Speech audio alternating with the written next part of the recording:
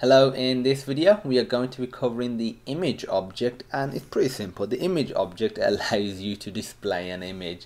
So we go right here, so if we just drag and drop it, you might be wondering what's the difference between an image and a sprite.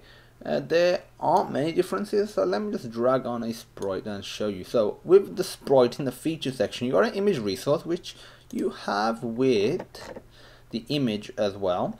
But also you got some blending modes as well, because these are more used for game objects such as player, enemy, bullets, background, you know, that sort of stuff. And the image is great for more UI related stuff that really isn't going to be doing much, that's just there.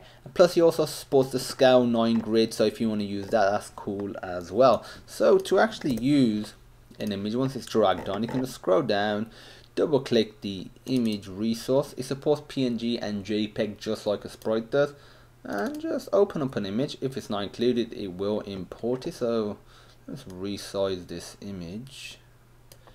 This is an image I created in Paint yesterday, and if I were to run this, it displays my image like so. So it's that simple to display an image.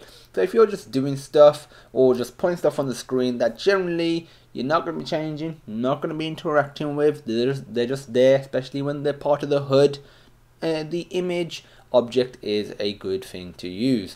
I'm going to show you the code of how to implement image into your project, because you don't do that in Cocos Studio. You do that within your Cocos 2DX or Cocos 2D.js project. But don't worry, we've got a Cocos API guide, and there'll be a link in the description to the page that shows you how to implement and actually access the image using code. So check that out, and as usual, thank you for watching, and I hope you have a great day.